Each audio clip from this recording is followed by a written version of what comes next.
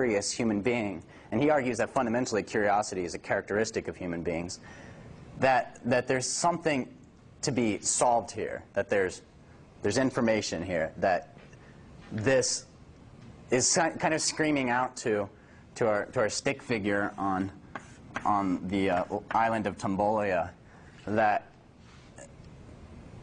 decode me, figure out what I am. So suppose then we unpack this piece of paper, and he saw this, but he doesn't speak English. How would he then proceed to try to extract meaning from this?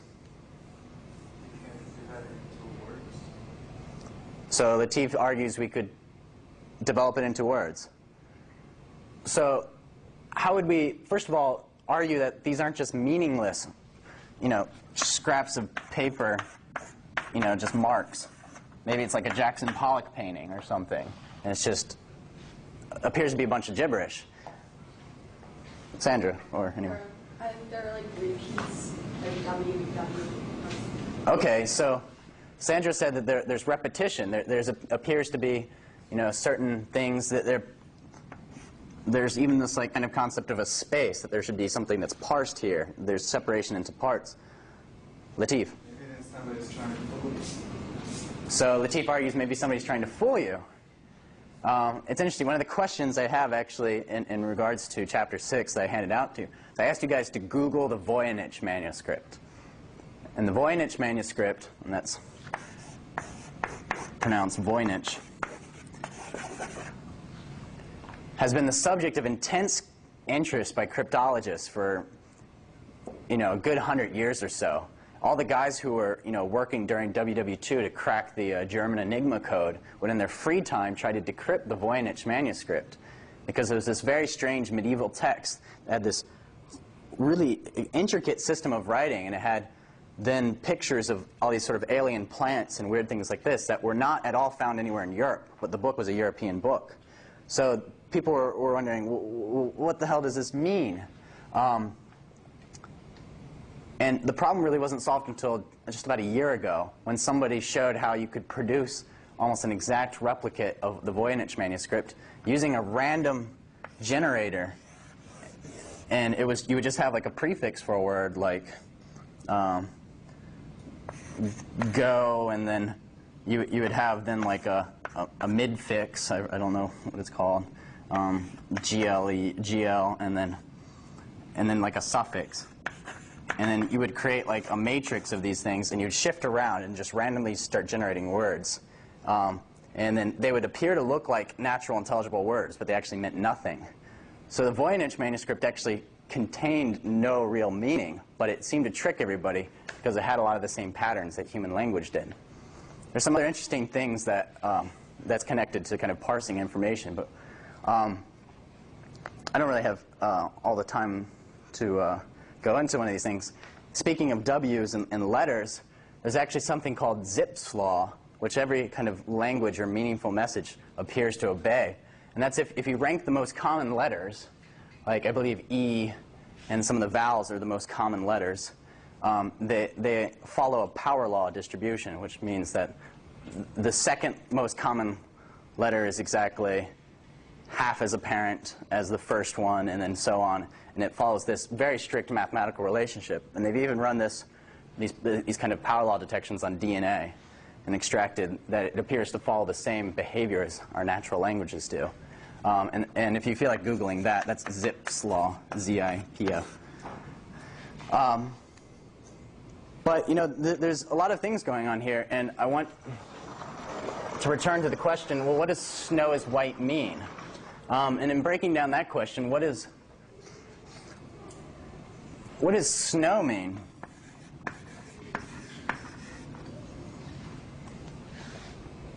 When I say snow, what do you think? Think of snow, okay, but what does that mean? Let's avoid circularity. Think of a picture of snow. Okay, so Latif thinks of a picture of snow. What happens to Latif is a visual image is prompted in his head, somewhere in kind of his tangled brain here. the visual section of his brain is activated, and he has a visual memory of snow, or the first time that we had a large snow or a blizzard, and the first time he ever saw snow. What about anybody else? What does snow mean to you? So then we've got kind of in some ways, a tactile sense of being cold. So then another part of the Chief's brain here lights up when you say snow, and it goes to all the times you've ever felt cold. Maybe just sitting in this room and having the air conditioning up a couple notches too high. You have a feeling like, geez, it's freezing in here, right? And freezing then triggers idea of frozen water, which triggers the idea of snow. But what else? What does snow mean to you? Some of you might see it as, oh, well, this is an opportunity to go, snowboarding or something, right? Sorry, here's my bad recreation of bindings. Or go skiing or something, or it's recreation, it's time, it's winter, it's a break from school. There's a whole really complex conceptual network in everyone's brain with the word snow. Just like if I were to pick apple, and I ask people, when I say apple, completely out of context, what is the first thing you think of? Pie. Apple pie, okay. Anyone else? Orchards.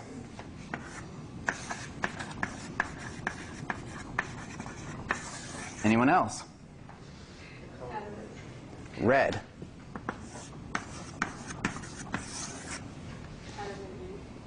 Adam and Eve. I'm glad someone said it because I thought I was going to have to.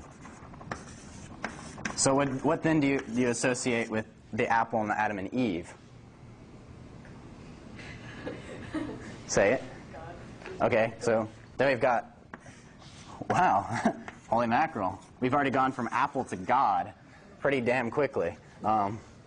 Maybe I should draw that off of Adam and Eve if we want to make it seem like that was the track we fell. But then what was it that Adam and Eve were being punished for eating the apple? What was it? The tree of knowledge. How did Newton discover gravity?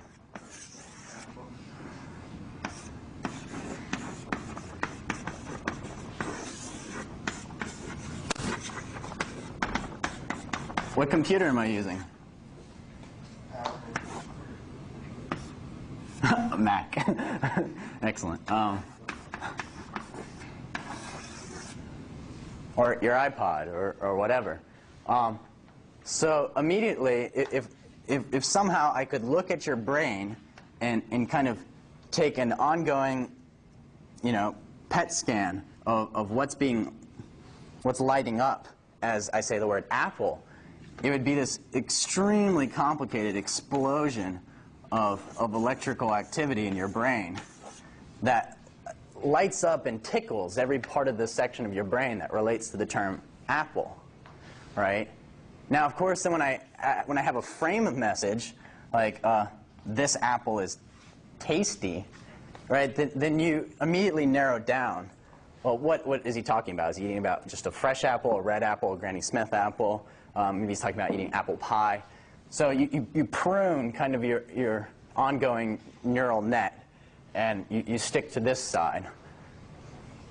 So I've noticed that nobody's come and claimed their $1 or $2. And this is, I think, a convenient point to pull out a dialogue we did a long time ago. Does anyone remember the Contra Costa Punctus?